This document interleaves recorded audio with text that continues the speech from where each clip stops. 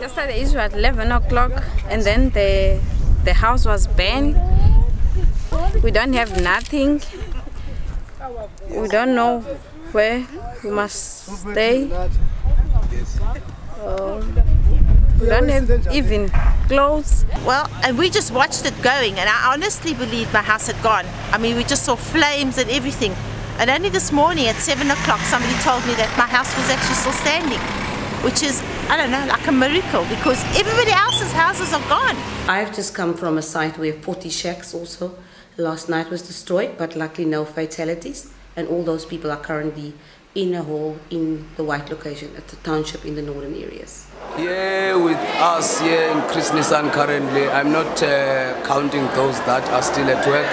We've got here 300 and something, plus minus 300 people inside the hall that are getting supper now.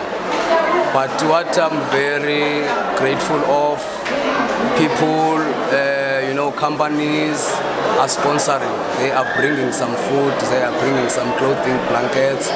We trust that tonight people will be under the roof and having blankets over their heads. The neighbours have moved. They've gone off to Knysna for the weekend to decide what they're going to do, because they're going to have to rebuild their whole house. Sad enough, it's their first home, and they've only just moved in at the beginning of the month, and now they have no home. Some are still coming in.